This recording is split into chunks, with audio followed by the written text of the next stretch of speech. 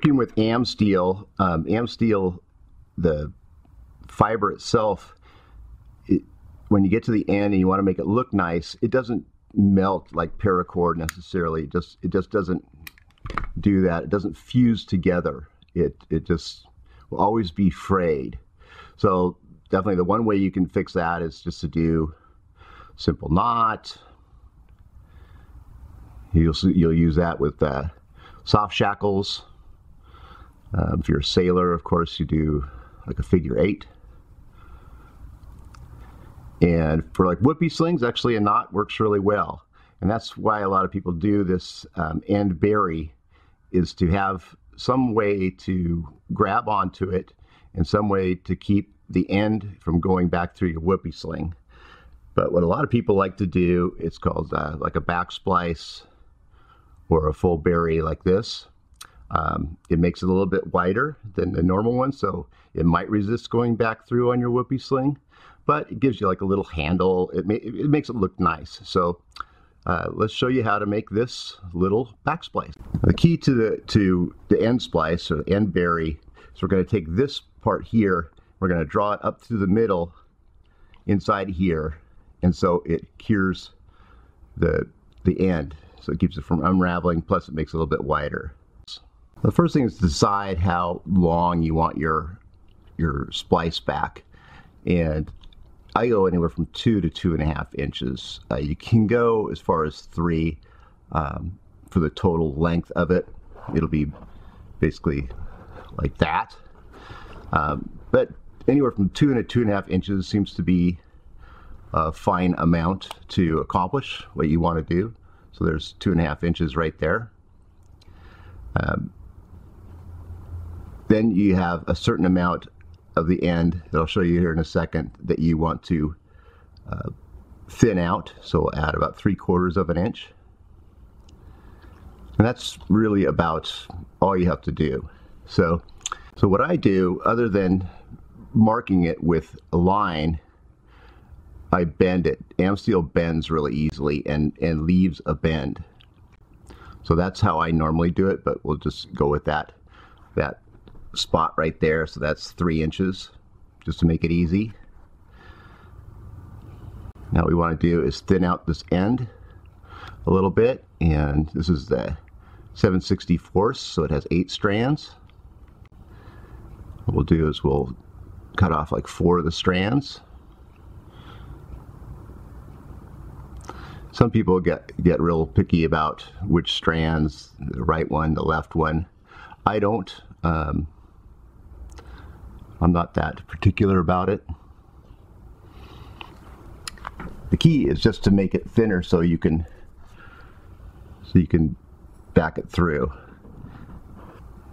And with a knife or the razor blade, or I've got these really nice scissors, just got to get rid of that. So now that's thinner. Now what we do is we bend the string back, and the bury is only going to come up so far. So we're looking at 2.5 inches. So I'll keep marking this just so it makes it a little bit more easy to understand. So 2.5 inches, that's kind of where we want it to be. Now this whole area here will shrink up as we bring this up through the inside. So what I do is go right to the end point here. And if you want to bury all this stuff, you go about 1 inch beyond that. I actually just trim that off. But that's kind of where you want to start your insertion of your wire to bring this all up through the middle. With this spot from here to here, what we'll do is we'll squish that down a little bit so it opens it up. And we take our tool, whatever kind of crochet hook. I use this floral wire. Some people use knitting hooks. But the point is, we want to get that to go down through the middle of the Amsteel core. We want to come right down to this point. Sometimes Amsteel gets a little flattened. Just kind of Take your time. And if it comes through, just back it out and go back down again. Twist it a little bit and it'll eventually get to where you want it to be. Okay, so now that's where I'm going to have it come out. It's right by that dot. We bring my wire or whatever you're using. We put the thinned out end on the wire and then we bring it back down.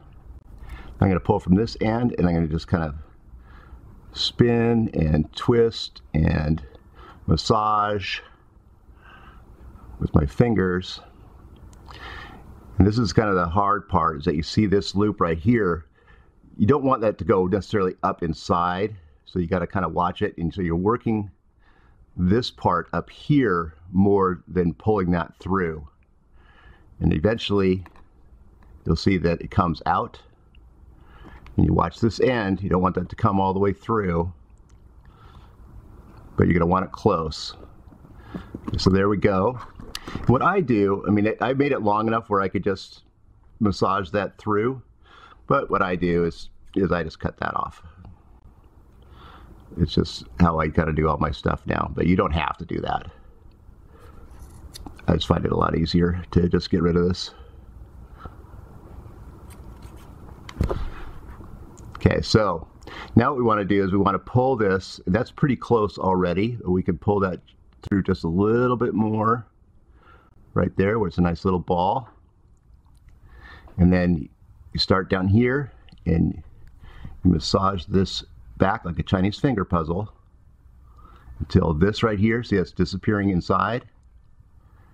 Now it's completely gone.